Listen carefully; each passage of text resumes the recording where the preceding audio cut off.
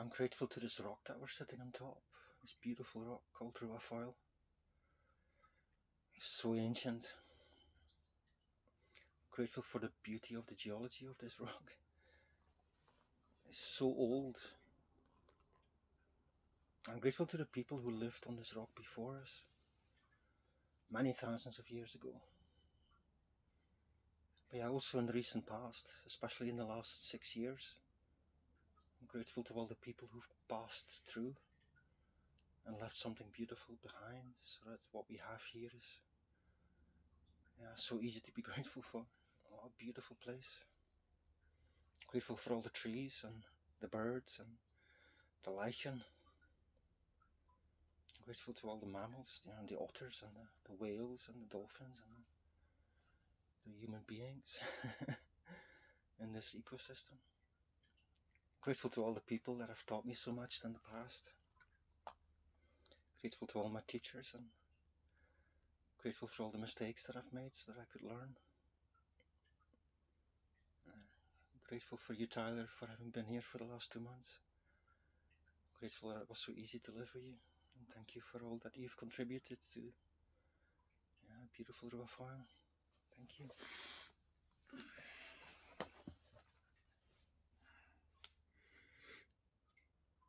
I'm grateful for journeys and paths. I'm grateful for the path that led me here. This was not the destination I knew I was looking for. I just think of all the twists and turns that brought me here. I'm grateful that I arrived here safely. And I'm grateful also for your path. It's brought you here. All the twists and turns that I've had a little bit of a chance to learn about. Your perseverance as well, and your courage to be here on this rock now, despite everything and because of everything.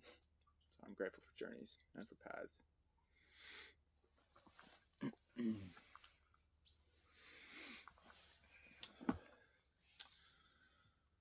So, where are we?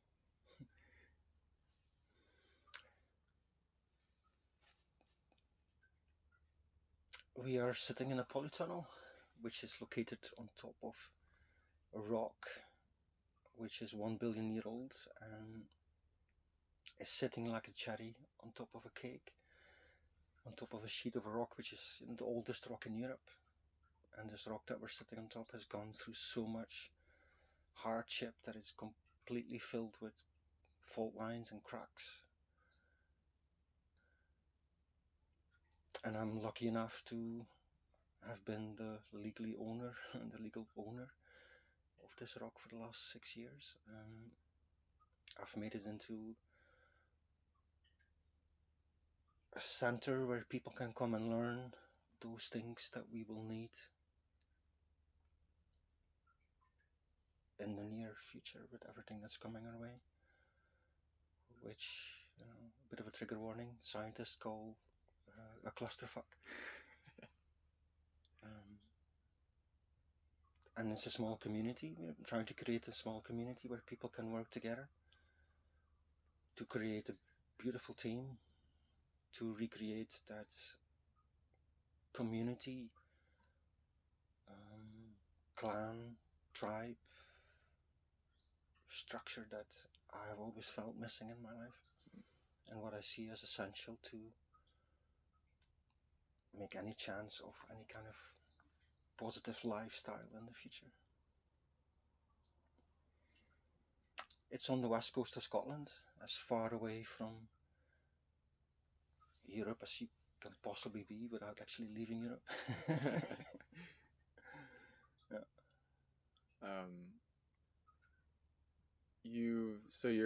Your idea is to build a community here, and you talked about passing on the skills or the knowledge, the learning. Do you see this place as a refuge for people, an education center? How do you frame it when you frame the vision of this place?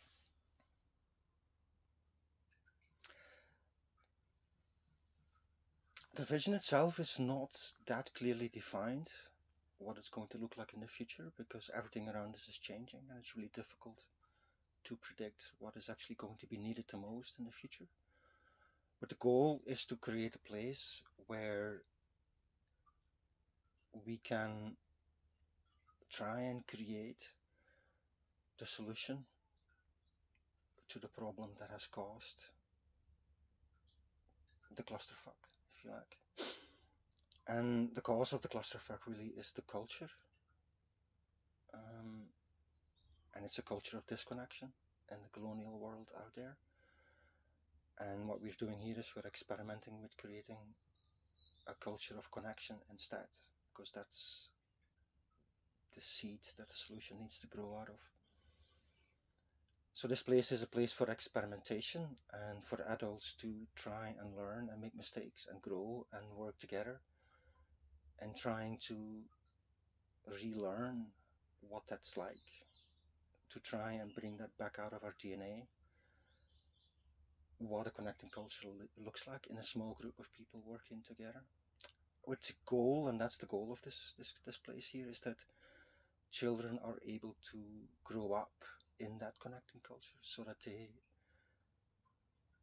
become human beings who are connected, so that they can pass that on to the next generation afterwards. I feel like it's like a phoenix that we're trying to, we're trying to create the egg where the phoenix is going to come out of when everything settles down eventually. And I'm not saying that this is the phoenix, it's one of the tens of thousands of them all around the world.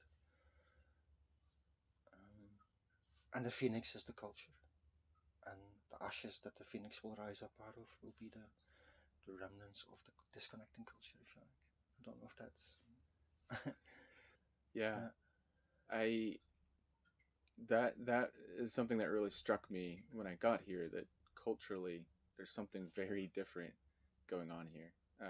I've been traveling for about 6 months, and what I thought I was doing was going around and helping people with their projects, like DIY projects. You know, as an engineer, I can be pretty focused on building things, designing things, making things, really physical things. And I've been interested in, making things to grow food.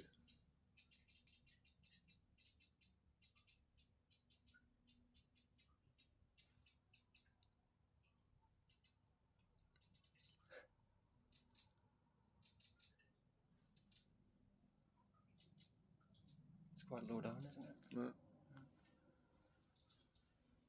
at first I thought cat, but maybe sparrowhawk. Maybe. But yeah, my first guess was a mammal as well, like a cat or a mink. Yeah.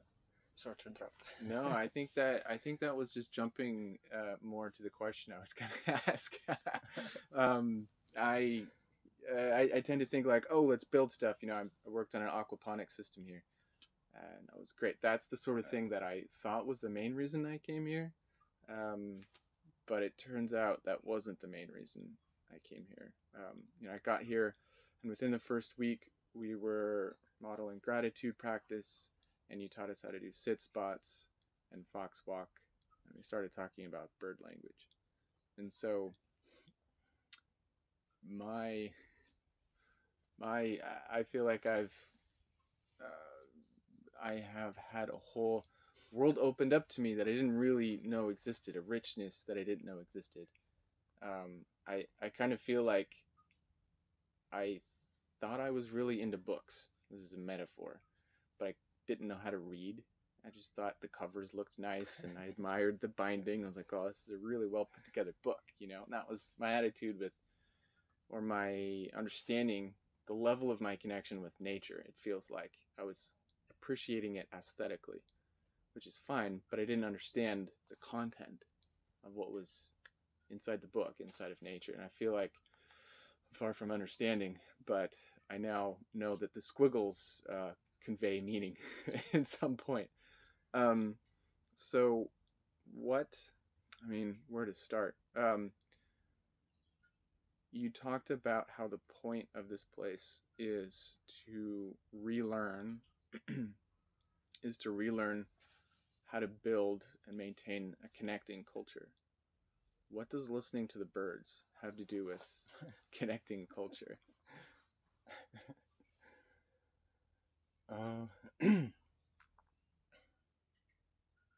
Yeah, that's a strange one, isn't it?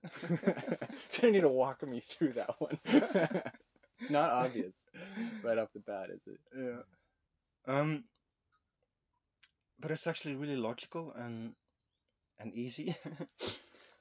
I mean, as a human being, I grew up in a disconnecting culture, and I can only teach you so much.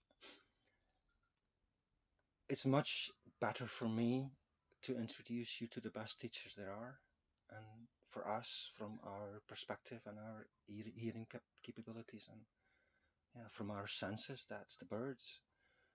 The birds are easy for us to see and hear. They're high up usually, and I often compare them like, they're mirrors for us. They communicate to us things about ourselves that we can learn from. And let me take you down a path. Evolutionary speaking, when birds were dinosaurs, there in those days there was already a competition, a battle of evolution going on. 60 million years ago, when the birds started becoming formed. And the birds that are close to us have adopted a strategy of survival by becoming more and more aware and by cooperation, while the predator had to adapt continuously by becoming more stealthy and more surprising. And that's co-evolution over the last millions and millions of years has resulted into a group of animals which are really aware of what's going on around them, and they cooperate and they communicate with each other about that all the time. Imagine, for instance, if you're hiking in the wilderness of Canada and you see a bear with your bunch of friends, and the bear starts attacking you, you don't need to outrun the bear. You just need to outrun the slowest in your group. That's how evolution works. That's how selection works. And it's the same with birds. The least aware bird, the one that's not paying attention, gets caught by the sparrowhawk first. And the reproduction system of the birds goes so fast.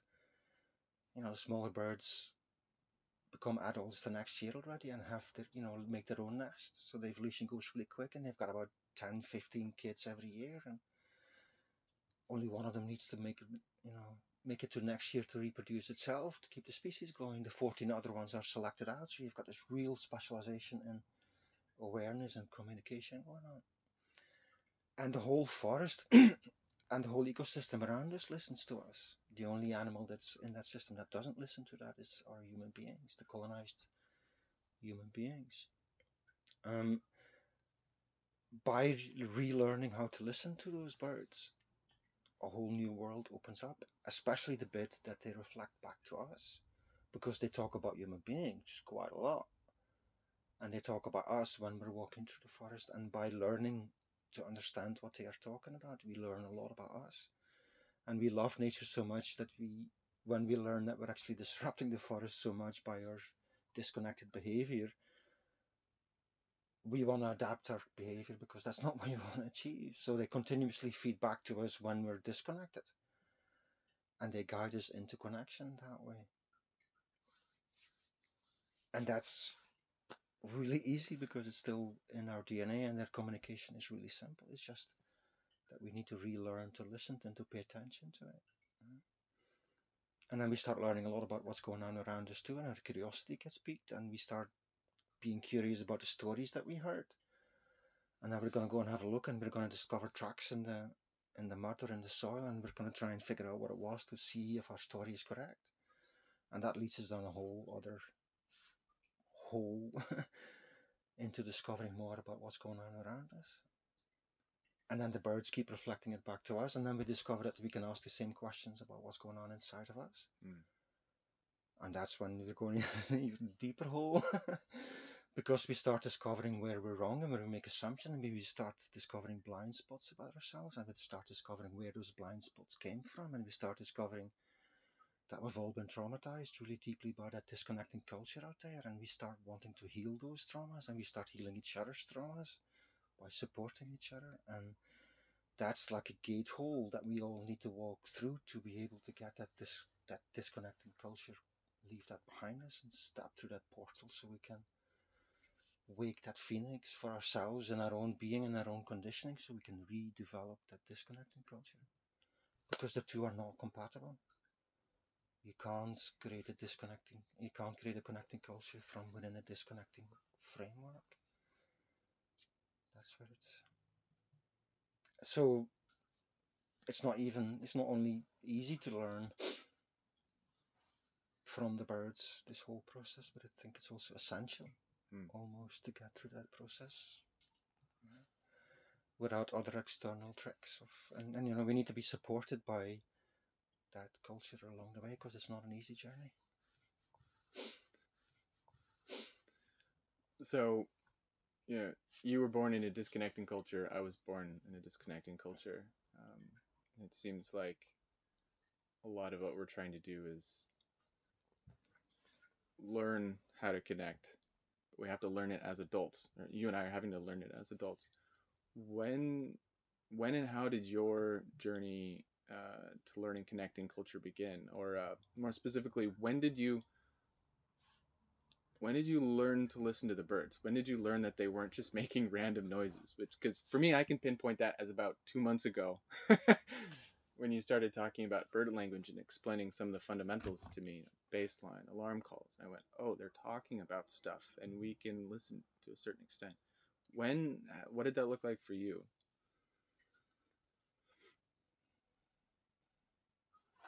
Yeah, I remember the moment that it dawned on me that when I was living in the forest. I lived in the forest pretty much on my own for 4 years in a tent that I made myself out of canvas, and I had a wood burning stove with me. Um, I went there because I wanted to get rid of all that stuff that didn't serve me anymore, and I'd been an activist before and didn't really feel I was achieving what I needed to, and I kind of gave up on civilization and thought, if you want to run off a cliff like a bunch of lemmings, on you go, I'm gonna learn survival skills. And it was my rejection of society at that time which led me into the forest, being on my own. And after a while, people started, they'd heard about me, and I was looking after the forest, as I wanted to. I was trying to save an oak tree, spending a whole winter trying to pull trees out that were killing it. And other people had heard about me and started to come and help me once, for a weekend sometimes or so. And I started noticing that the birds were behaving differently towards them than towards me. They were much more scared of them than they were of me, and I didn't really know what was going on until I noticed that the birds were reacting the same way towards me as they would to the fox that was trotting along. We had I had a fox living in that forest, and he got quite used to us. He came to sniff my plate once and gave me a bit of a look like, oh, you bloody vegans. He trotted off. I noticed that the birds were reacting the same way towards him, and he was just trotting along as towards me. But while there were other people there, the birds were just in a panic. So I realized that there was something going on there. Yeah, so that's where my bird language journey started, really.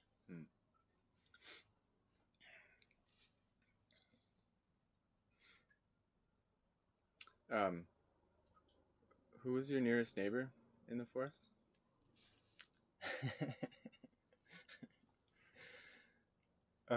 Human neighbor, you mean? Yeah. There was about 12 houses. The forest I was living in was kind of that shape, and there was kind of 12 houses here. and that's, my nearest neighbor, the biggest neighbor around me was a military base, the base where they store nuclear bombs, which get fitted onto the Trident nuclear missile system. The nuclear deterrent, they call it, for the United Kingdom. Yeah. Were they excited about having you as a neighbor? Yeah, they were really excited. They came for lots of visits. Yeah, Because your reputation preceded you a bit, didn't it? Yeah.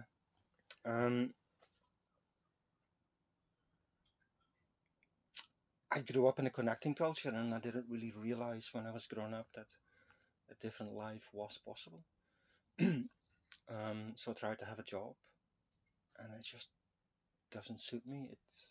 I didn't feel like I was part of the solution. I felt I was ticking boxes and I was being lived, and that made me really deeply unhappy. And eventually I did leave all of that behind and did my best to be part of the solution. And the biggest problem we face on the planet is war. Obviously, it's the biggest waste of all sorts of resources, especially human lives and well-being, let alone fossil fuels and all that stuff. The destruction it causes is unimaginable. Imagine all of that energy that's being put in there, being put into solutions. I don't think we would be facing any problems, and I felt I needed to do something about that as much as I individually could, and I went on a journey of peace activism, and I trained myself, and I joined the rich culture of activism in the United Kingdom, and I tried to do something, as much as I could on my own, with help of friends and small groups as possible. And I went straight to where I thought, the demon lives, if you like. Right next door, talking to the guards, trying to figure out how to solve this problem that we faced.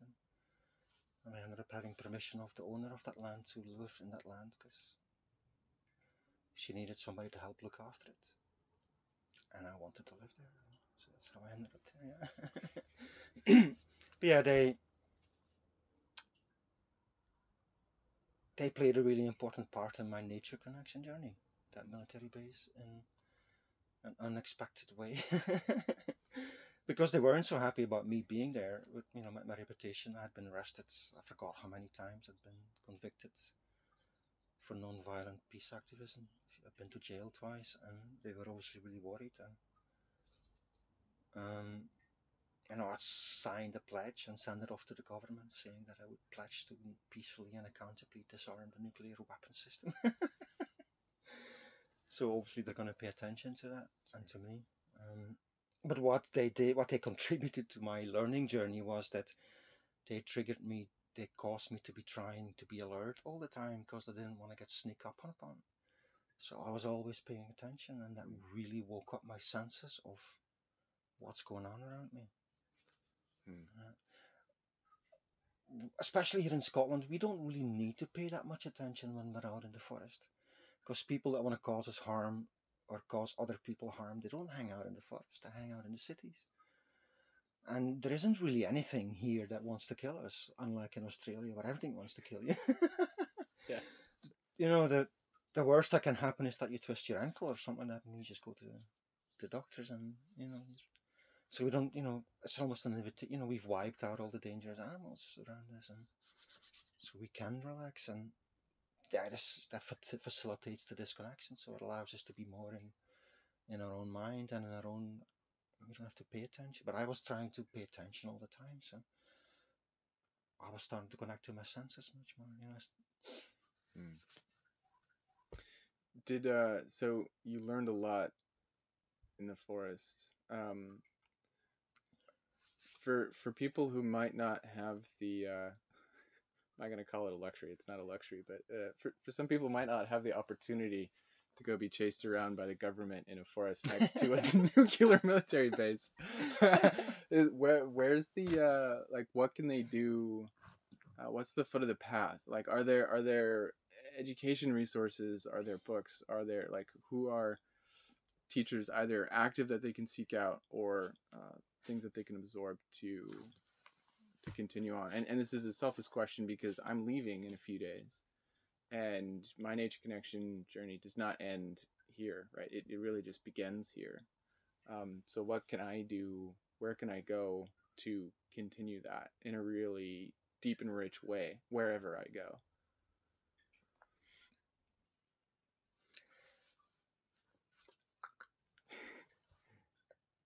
That's a really big question, Tyler. And it was a question that I was struggling with a lot after I left the forest. Like you said, in many ways, I'm privileged. I'm a white man. 20 years ago, 15 years ago, I used to joke that I would have to try and starve myself to death. If you're not careful, I would forcibly inject you with food if you're not careful. And I didn't have any existing commitments, no mortgages, no debts, no family, no kids to look after, no responsibilities on that level. I was very privileged to be able to go and live in that forest. I was, didn't really have to be scared of being assassinated by the United Kingdom government. I have to give them that credit, at least not on their own soil. I wasn't important enough, I don't think.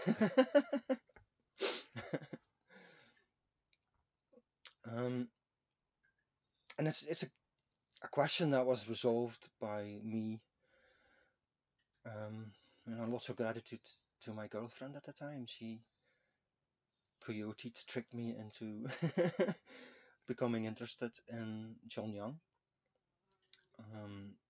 John Young is a white Caucasian male in the United States and on the East Coast, who has studied with and has been helped by lots of indigenous cultures to just rediscover what a connecting culture looks like. And my initial response was, the last thing I need to learn, the last person I need to learn how to reconnect is from a white Caucasian male. I need that from the indigenous peoples, but it's really difficulty to try and find a connection to those indigenous cultures directly, and it's not their responsibility either to solve what we white Caucasian males especially have caused, the problem that we've caused. So it was a bit of a conundrum I was stuck in, and John Young solved that issue for me. His path is a bit too long to explain right now, but with the help of lots of indigenous elders and people, he created a model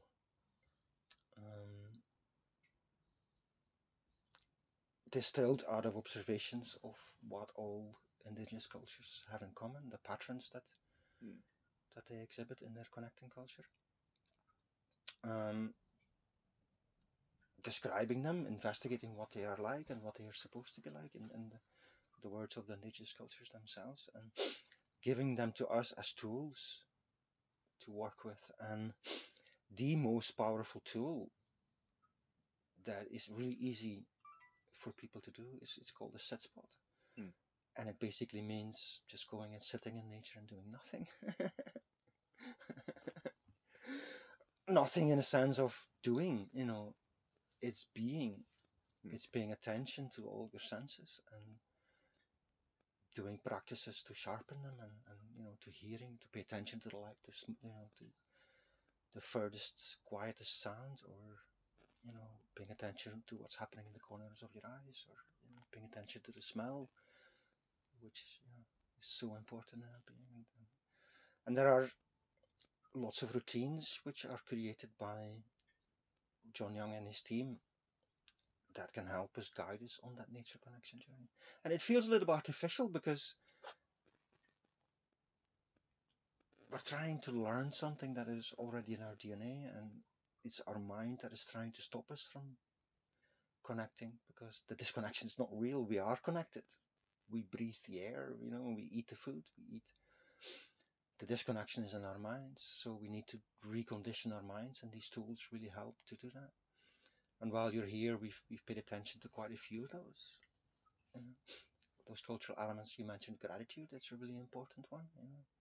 gratitude helps us to connect to the food we eat when we express gratitude for it. And it helps us to connect to each other. And by weaving gratitude for natural things in there, non-human things, like the words you use, the non-human things, it helps us to connect to those non-human things by repeatedly doing that and feeling that gratitude in our hearts. And other ones is that sit spot exercise and the art of questioning and the story of the day. And I hope you'll stay part of what I've created in the virtual village. Yeah. That group, keep sharing those stories, and really happy to keep mentoring you in that journey for yourself individually. And we also have a Telegram group where we can share those stories by using the disconnecting technology to reconnect, ironically. But if we're far apart, that can help. And by reconnecting with, by connecting to local people around you who inspire you to do the same. And the beauty of it is that this is a really fast growing network of little hubs of connecting cultures which are connected to each other. So you can, and I, trying to remember that the core goal that you're trying to achieve is to try and recondition your mind from that disconnecting culture into a connecting culture, and allowing yourself to make lots of mistakes and knowing that our generation will never really get there. But we're trying to pretend that we are there to try and entice the next generation when they grow up in these connecting cultures and these attributes, that the next, we can solve all the problems in one generation if we would all start doing that. Do you know what I mean? So that's I think the best answer I can give. Yeah, it's been, I've been here for 2 months, and we share just about every lunch and every dinner. We started with gratitude, and we have check-ins and things like that. But we tend to make space for each other. When one person is talking, no one else is talking. We're listening, and then we're not just waiting for that person to finish.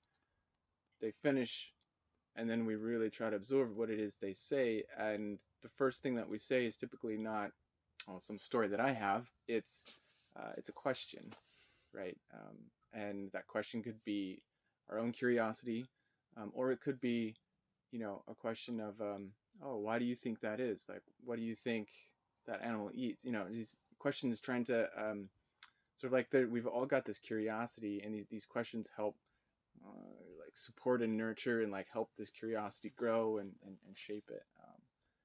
Our conversations around the fire, around the meal times, are hilarious. We're just talking about birds and animals and tracking and murder scenes. Yeah, murder scenes. Yeah, we only get interrupted if an interesting bird call happens, and then yeah. I feel like I have more questions, but I wanted to give you space to ask questions that you wanted, like for your content, just in case we run over batteries or anything like that. So I feel like I can take a break of sort of questioning you. I'd love to ask more, but if there's anything pointed that you wanted to ask me about my experience here.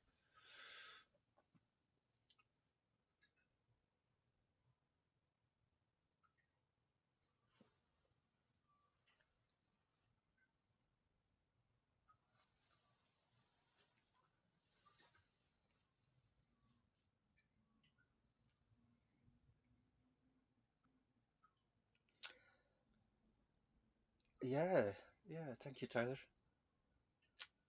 I would love to hear from you why it is that you're going home early, and how that came about, and what is it that you're taking away from here when you go home?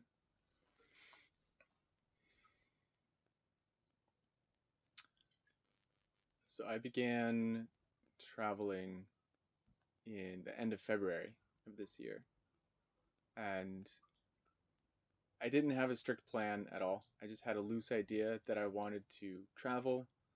I wanted to uh, help people with cool projects.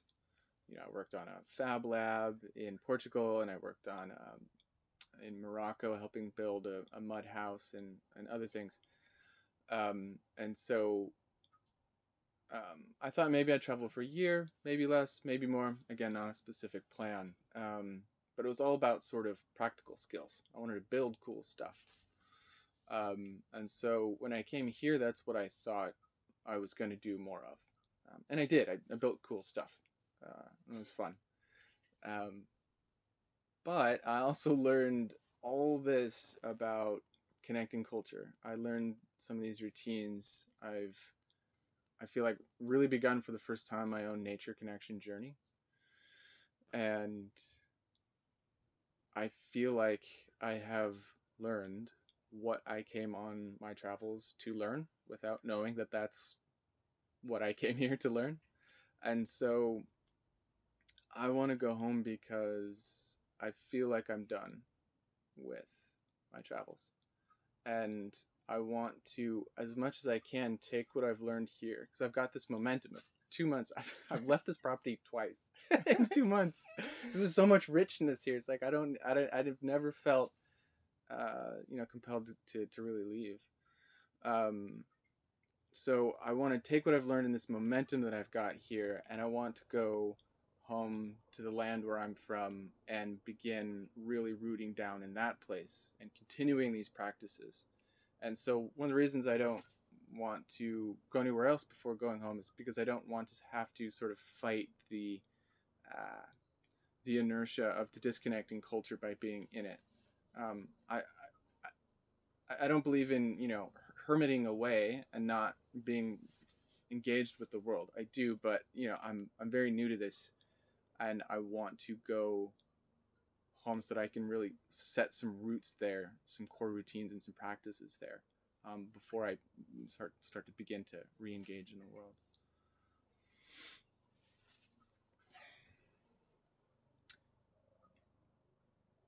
My background is in engineering and DIY and building things, and so I tend to be really focused. My excitement is to build things, make things, and I've been really struggling to figure out how to do that in a way that doesn't make anything worse. Sort of I spend a lot of time trying to figure out how to be effective in the world, how to participate in the world without accidentally knocking over things in the foyer, so to speak, without causing unintentional harm. And it occurs to me that the more I understand the actual real connections of nature, the relationships between things, the more I have an intuitive understanding of what the birds are talking about, what they're talking about, and understand some of the relationships between myself and the natural world, which you just start to get an intuitive grasp of when you start to listen to the birds and realize, oh, they're talking about me right now because I'm being clumsy and making a lot of noise, and they're afraid I'm going to hurt them intentionally or otherwise. So I feel like this learning journey is part of my my education in how to engage in the world in such a way that doesn't make it worse. Um, so on the one hand, I see a sort of instrumental application of this is that it will help me uh, understand the connection of what I'm trying to do in the world in such a way that I won't cause harm to the world, and maybe in a way that I can be beneficial to the world by understanding the story of nature. But also, I've been into intrinsic motivation a lot, reading up on it, trying to understand it because I've been very extrinsically motivated for a lot of my life, and sometimes that is appropriate, but when you're out of balance, it doesn't serve you, and it doesn't really serve what you're trying to do. And so I just like this stuff. It's amazing. You know, uh, I don't have to exert any willpower to go out to sit at my sit spot and listen to the birds. I just want to. Mm. You know, I anytime I'm a little bored or I don't know what to do next, my first thought is, maybe I'll just go to my sit spot. And you know, every time I observe something interesting or something I don't fully understand yet, well, if I observe something, I'm like, ooh, I think I know what that means. I think I know why that bird made that call in that way and then flew over there. That's really gratifying. But also, you know, I'll observe something and I don't know what it means. I'll be like, why did that bird do that? Or what was that bird calling for? You know, and then I'm just thinking about it in a really fun way and coming up with hypotheses. Well, maybe it's this. Well, maybe it's that. And maybe, you know, I go to a field guide to read about the behavior, and it's like, okay, well, what do they eat, or you know, whatever. And that that that rush, if you will, of understanding and learning has been really rich. So I also just want to do that. You know, it's been a struggle with me actually to keep my focus and my attention here and grounded, because you know I have a really deep connection with the land that I grew up on in California. But now that I have had my eyes opened and my mind opened to what's, you know, there's a story going on there that I haven't known how to read before. And so I just, like, I'm so excited to go to my new sit spot, wherever it is on the family land. You know, I'm like, oh, I'll be able to track coyote and I'll be able to listen to those birds that I remember seeing that one time. And I'm just really, I have this excitement and this yearning to go home so that I can begin that rich relationship, you know, with the land there. Thank you, Tyler. It's really beautiful.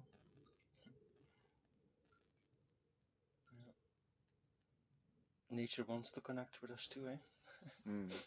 Sit spot is calling you. What are, if I may ask, what are the things that didn't go so well for you, or maybe the challenges? What was difficult in this journey for you? Mm.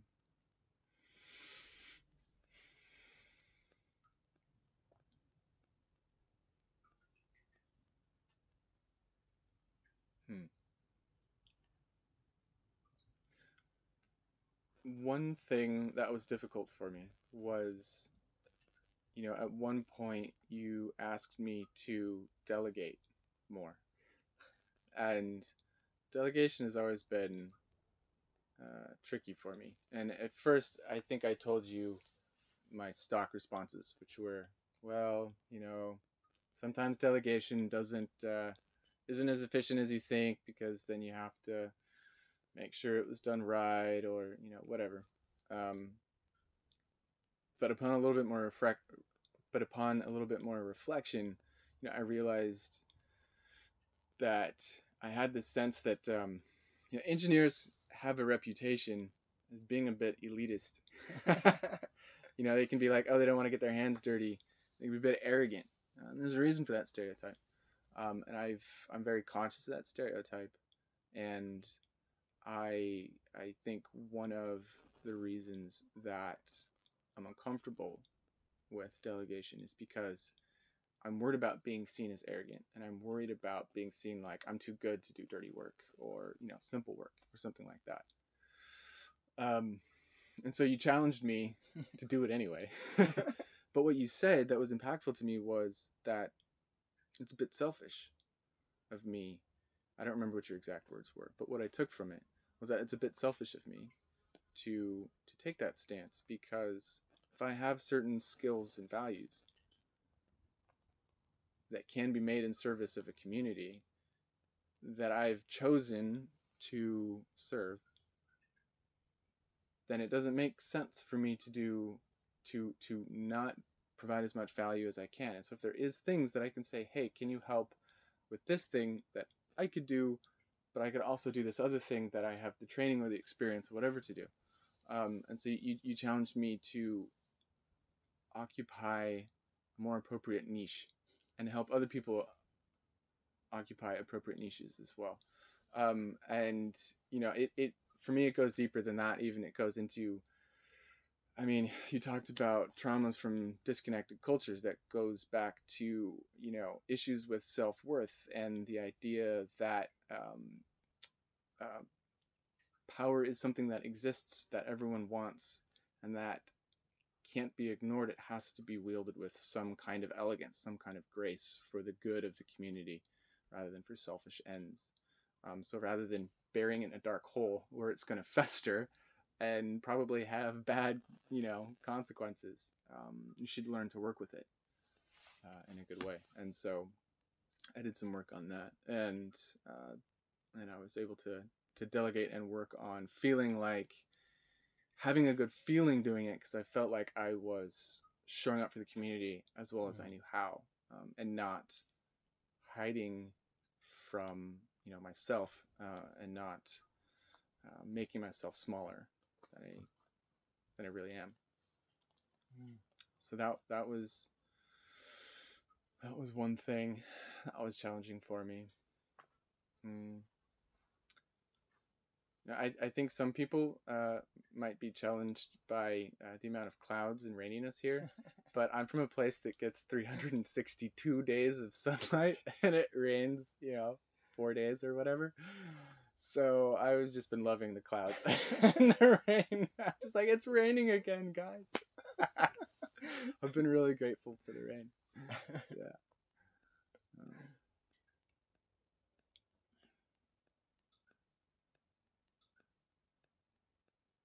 Yeah.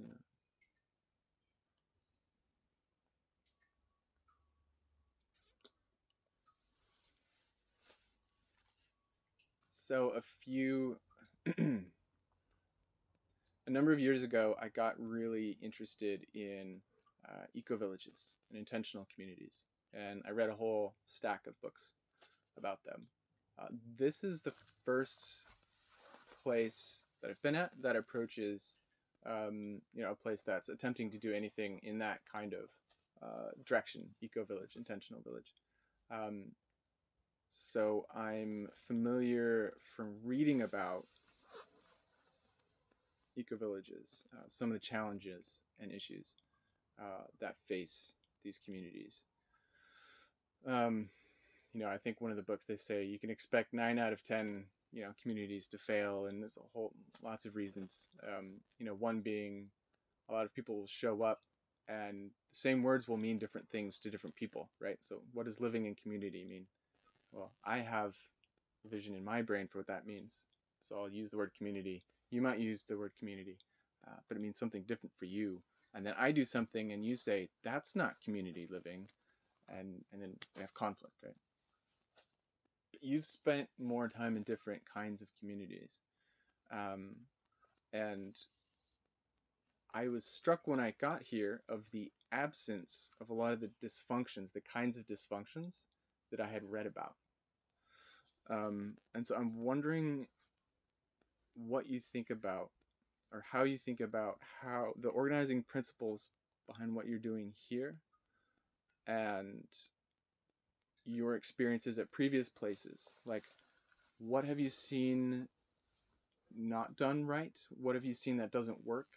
Do you have thoughts on why it doesn't work there and what is going on different here? Really good question. Thank you.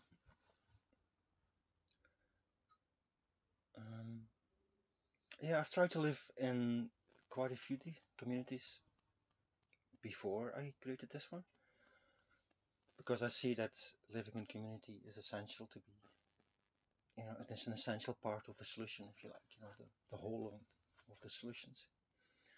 And for me personally, I've taken all the lessons I've learned about dysfunctionality in these communities to try and prevent them from happening here. And that's hopefully, maybe why you haven't seen the common dysfunctions appear here. One issue, for instance, is ownership. That's a really common problem. Ownership on paper is something that has been invented by colonialists. It allows them to reap the fruits of a piece of land without living on it.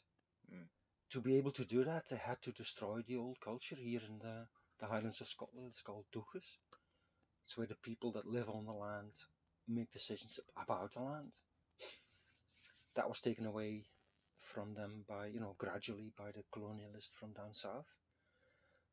And when one person owns the land and the rest of the community is there by goodwill of that person, you create such a power imbalance that it's impossible for the other people to give themselves fully, because as long as they are depending on the goodwill of one person to be here, they feel like they have to hold something back, and they're kind of in the corners of their eyes looking for plan B, or and to be able for community to for a community to be able to function properly, people need to be able to give themselves fully for that community. That's been a real big issue.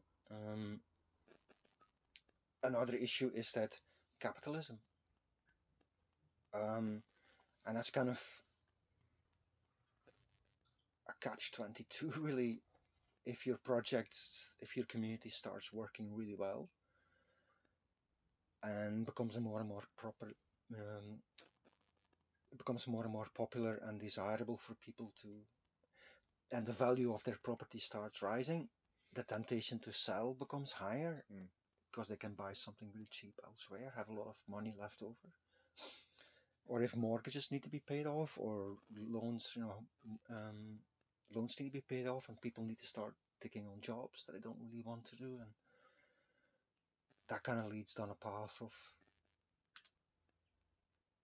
selection by whomever has the most money. Isn't the best way to select people for your community. Quite often it's not, because you start selecting for a higher probability of attracting narcissists or psychopaths into your community, because that's a favorable attribute to be able to gain lots of money. So you're kind of selecting yourself out of success doing that way. Another common problem is that people work with consensus decision making, with democracy, where one voice is as worth as another, and that's not the case. One person who's just arrived in the community, and the example I often use is a chef who's been working in that community for 25 years, loves cooking and is really good at it, and is trusted by the whole community. Their opinion about the amount of salt that needs to go into the food compared to the newcomer, I mean, we're not even going to listen or pay attention to what that newcomer's saying. We're going, no, just, thank you. That's the leader in the kitchen. That's where this person gets the power to make decisions and gets supported by the rest of the community, built on the previous experiences with that. That's expertise. Experts' voices are, and in a connecting culture, that's the elders. The elders' voices, the people who are respected and have gained that respect over a long period of time. Their voices are worth more, and quite often they are the ones who select the chief of the village. And the chief of the village isn't on top of a pyramidal structure. The chief of the village is part of a circular system where everyone has a role to play, and their role is to support everyone else to play their role fully. It's almost like the other way around.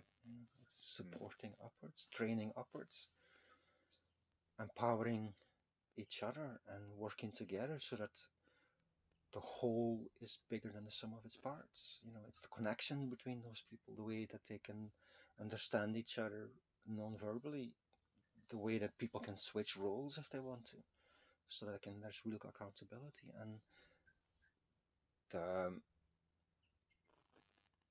conflict prevention that the connecting culture brings resolves a lot of problems. Because in a democratic community, there is always the possibility to choose not to have to deal with your issues. Because if you start turning other people against the person you've got an issue with, quite often they get bullied away or voted out of the community, and that creates this kind of political quagmire, if you like, that nothing will grow out of, really. It's a spiral of erosion. It's a positive feedback loop with negative consequences. A connecting culture needs to create a positive feedback loop where we bring gratitude and cooperation and connection into the community so that it starts traveling around. And does that kind of help Yeah, answer your question? yeah, absolutely. And that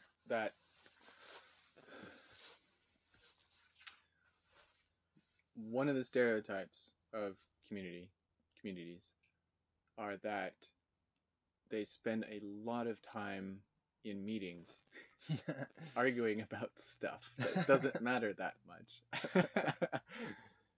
It's like, well, it's consensus, so we need everyone, and we have to deal with this, and we're talking about like, yeah, what kind of salt to get or something like that is stuff that maybe doesn't matter, and some stuff that does matter.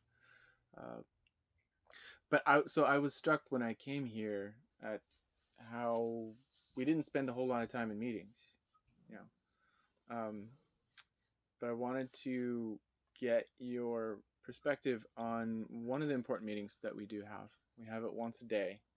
We do it at lunch, right after lunch. It's the self check-in process. Um, you've talked about the importance of self-care and how that important that is for the community. I was wondering if you could, what are your thoughts on that, on the check-in? And let me phrase that just a little bit more refined.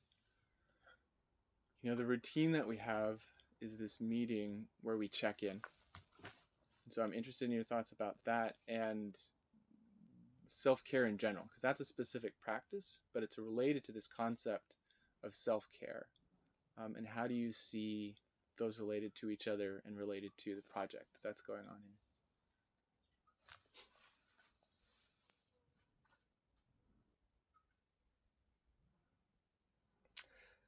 Yeah, once a day we meet to plan the next 24 hours, to coordinate tasks so that we can be as effective and productive as possible.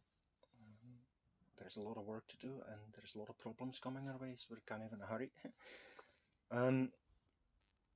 We use the principles of deep listening, the cultural elements of deep listening and good message to simplify and speed up and have really good communication. But before we go in all of that, we ask ourselves the question, how are we feeling? How are we doing? What's going on for us inside of us? What's going on with our bodies? Do we have any aches? What's going on with our emotions?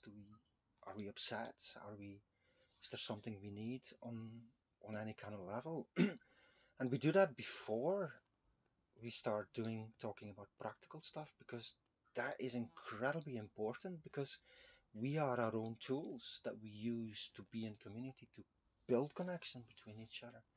And if there's something going on with your tool, you want to oil it or you want to sharpen it before you use it. And there is no difference between our own bodies and our own well-being.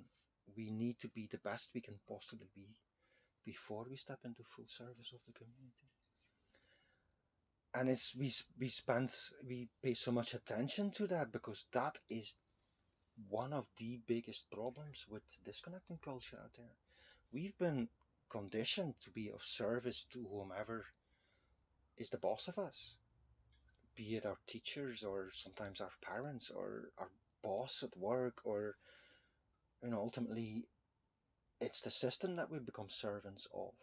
And it's a system that is designed to extract as much wealth as possible into offshore bank accounts somewhere obscure. And we are being mined by that culture to serve that culture, and we are taught to disregard our own well-being. I'm just recovering from a burnout. It's easy to talk for me. Even for me, it's really difficult to do that. So by encouraging that culture of self-care first, I'm also healing myself and reconditioning myself to pay more attention to what's going on for me. I'm kind of forcing myself to model self-care to everyone else. So it's a bit of selfishness in there, but it's like everything else that's designed here. It's a positive feedback loop.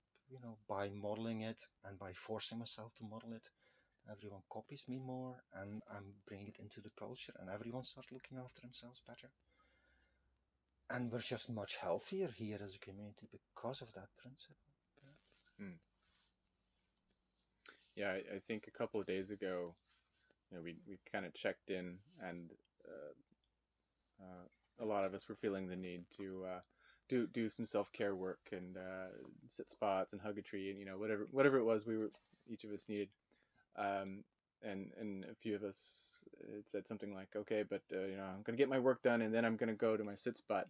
He said, "You invited us all to flip that around and take care of our needs first, and then see to the work afterwards. That was the proper order, priority of things." Yeah, I like that. So you've spoken a fair amount about indigenous cultures and learning from indigenous cultures, and I'm wondering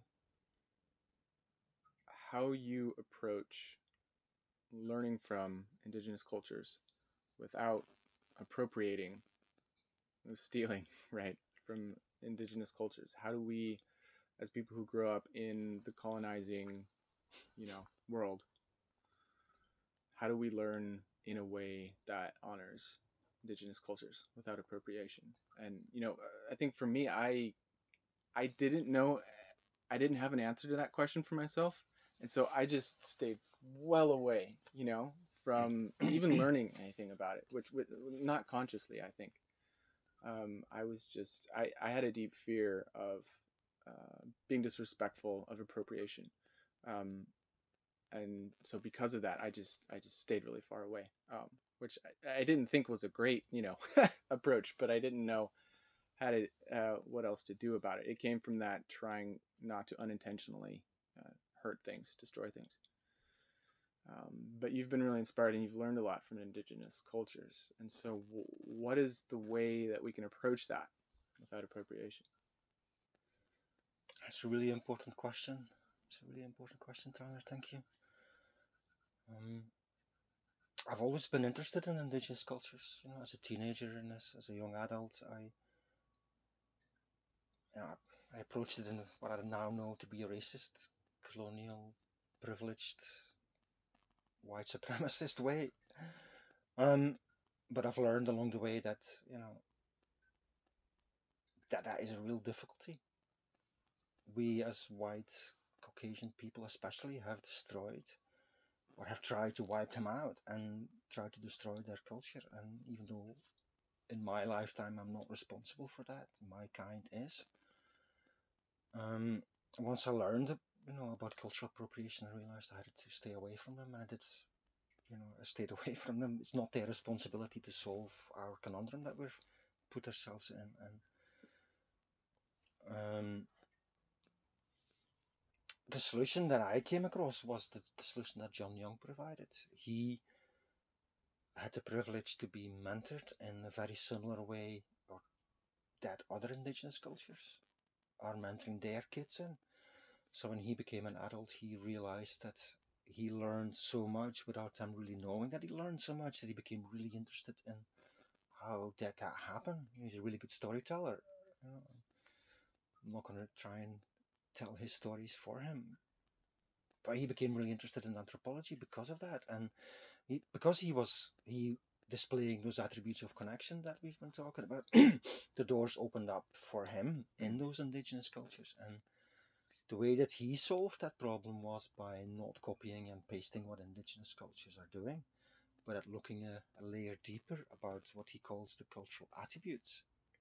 He traveled around the world and met lots of different indigenous cultures and started building that network of wisdom and found patterns in these indigenous cultures. Let's talk, for instance, about gratitude. He discovered that every indigenous culture has some sort of gratitude, ritual, repetitive habit in their daily existence, expressing gratitude to natural things, to the food that they eat. And it's been taken over by a lot of colonial cultures, like Christianity, for instance, hijacked that and made the gratitude directed to Jesus. In indigenous cultures, this gratitude is directed to whatever is important to us to survive, and to nature, and to ourselves and each other, and to the ancestors and to the land. And by discovering that every indigenous culture has that, something like that, there's the next question is like, why are they doing it? And there are two possible answers. One is that it individually evolved out of in every culture individually. So either way, it must be really important because it evolved in all of them. Or the question was the original tribe that we all came from was doing it, and everyone kept it going. So it must be really important. The answer is not really possible to determine. We don't have enough data, but it doesn't really matter. Every culture does it. So let's do it ourselves too, and try and find our own way of doing that, rather than copying and pasting what other indigenous cultures are doing. A, because it would be disrespectful, it's cultural reappropriation. But B, it also wouldn't work because these cultures are all different. They've evolved in the environment that they live in. We live in a different environment. So what we do here, because we live on a rock, we use rocks as a tool to, instead of a talking stick that we hold when we're doing gratitude, we hold a rock because it's a rock that's from this land. That's how we created our own model, our own habits. And we learned and we used the cultural attributes that we learned, that John Young and his team learned and passed on to me. So it's kind of the bridge that we created, to circumvent that problem. That reminds me of the permaculture principle of design from patterns to details, right? It's like taking a specific detail from an indigenous culture, that would be appropriation, but detecting the pattern, the common patterns, and saying like, and then so going back up that level to the pattern, and then establishing a detail that makes sense where you're at, where that community is at, is the way to do it. Exactly. Cool. I'm going to try and explain it that way next time. I'm pretty sure I was just parroting you explaining it that way like a couple days ago. Well, this has been amazing. I don't have any other questions. It's been a real privilege to talk with you today, but also to have been invited to be here, to spend 2 months of my travels here. And I feel incredibly fortunate, and I feel very grateful that my path brought me here, and that your path brought you here before I got here. So thank you. Thank you. Yeah, and as a closing thanks, I really want to pass on your thanks straight to the indigenous peoples, especially the elders who kept their wisdom alive of their culture, and really grateful for them to give permission to John Young to pass on their stories and to harvest the lesson that John got from them. Really grateful for your curiosity and your well-being that you brought into the group, that you spiraled around, and how you inspired everyone, including me. And grateful for your contributions here, and especially grateful that you want to pass it on, because that is one of those cultural attributes. We need to pass on what we learn to the next generations. Really enjoyed this conversation too, Tyler. Thank you.